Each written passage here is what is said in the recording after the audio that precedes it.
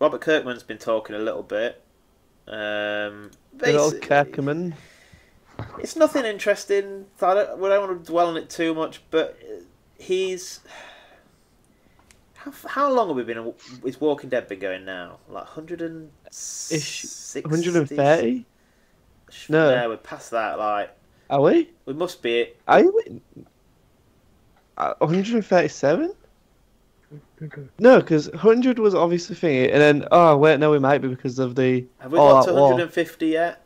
Like I thought we were No, we're not past 100, 100. definitely not 150. Alright, so anyway, a fucking long old while.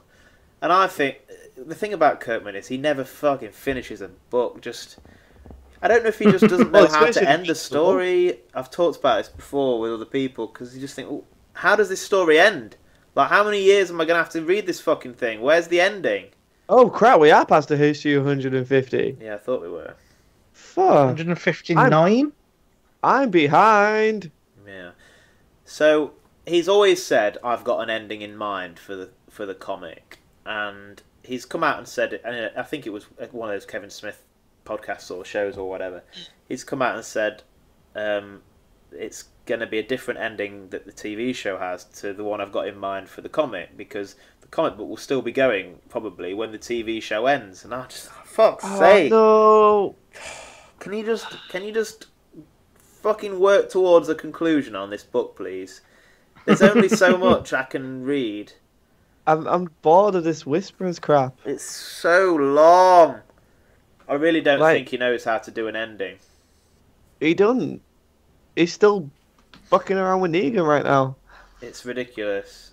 The idea. I mean, this TV show could go on for another 4 or 5 years or whatever, and They said season 12, didn't they? I don't know. They've got so, or they've either ended at season 12 or they've planned to season 12 or something. There's something about season 12. I'm pretty sure I read.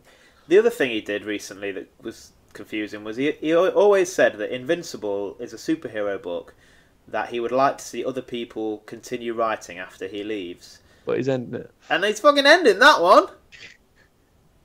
So we'll see. We'll see if he knows Which, how to end the book with that one. Dave Wyatt just started reading Invincible. Good old Dave Invincible's Wyatt. massive. I know.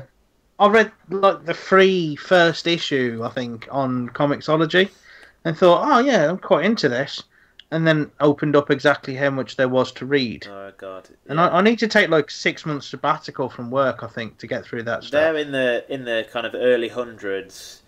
They're well past issue 100 because I got that issue a couple of years ago. But they're not as fast as Charlie Adlard drawing, so they're not up to date with they're not at the same sort of numbers as Walking Dead. But No. we'll see how they end it. He ends up in the Walking Dead universe. I didn't think he had an ending in mind, but now he's changed his fucking. Kirkman. I hope it's not just I'm rushing into an ending on it. He's an interesting writer, but I don't think. Like, I have a lot of respect for the guy. But Yeah. The Walking Dead's like the comics just dragging on for me at this point. Yeah, me too.